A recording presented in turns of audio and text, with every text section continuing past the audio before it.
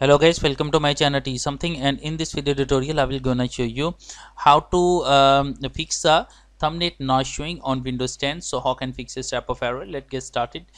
Before starting of the video, I humbly request you please subscribe my YouTube channel for more updates. So let's start.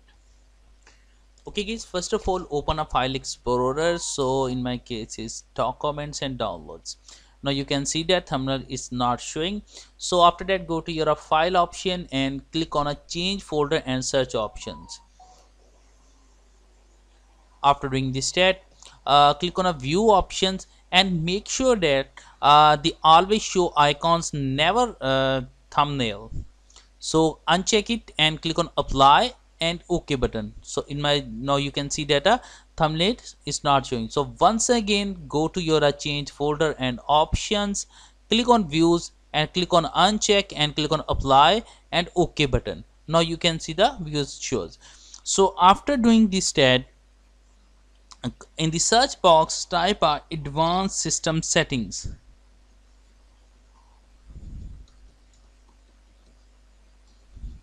So open a view advanced system settings.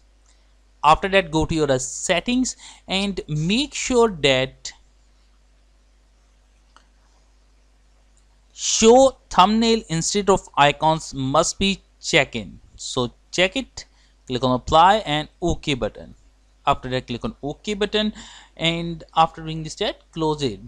I hope your problem is fixed, but if your problem is still, then you can try a second method. The second method is that in the search box type disk cleanup.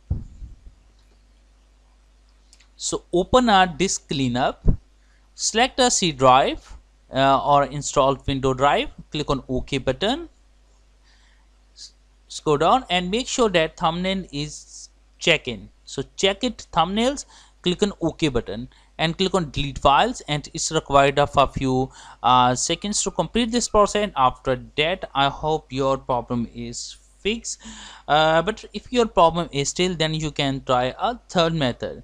The third method is that in the taskbar right click, go to your task manager.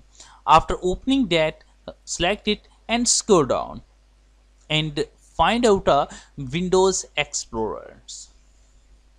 Now here is the Windows Explorer. Select it and click on restart. Okay guys, I've restarted. After that close it and restart your computer, and I'm sure that after doing this step your problem is fixed. I hope this video is helpful for you. Thanks for watching and please subscribe my YouTube channel.